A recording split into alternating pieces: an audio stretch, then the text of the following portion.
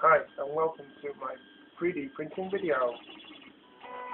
When I first started out 3D printing, I started watching Barnacy's Nerdgasm videos to see what 3D printing was all about. Then I purchased a Printbox Simple from Printbox, which was quite small at first, which is only by 100 by 100 by 100, which is only 10 centimeters by 10 centimeters by 10 centimeters.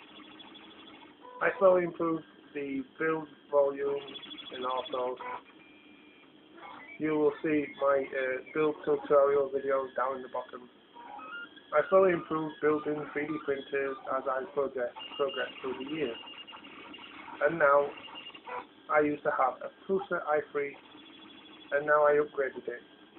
But when I upgraded it, I used a Printbox Simple circuit board, which is right over there, if you can hear it.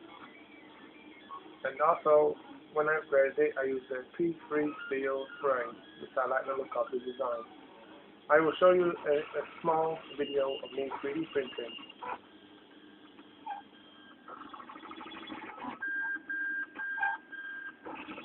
That is an all 3D metal extruder.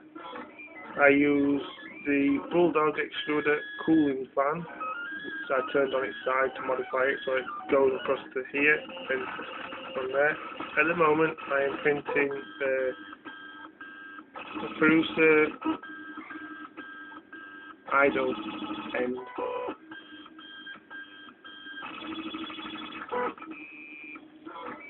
And at the moment, to keep my circuit board nice and cool, I am using a USB laptop mini charger, which you can get from a pound shop in Britain, if you're watching it in Britain, which keeps it cold. I know the my wire management is not up to scratch, but I will be tidying it up later once I upgrade the fan to keep the circuit board a little bit cooler. When I first started building, I built my own tower, wooden tower out of an old bicycle post or axle, whatever you want to use, and use the nuts off there. This is just scrap pieces of wood for a frame, going across here.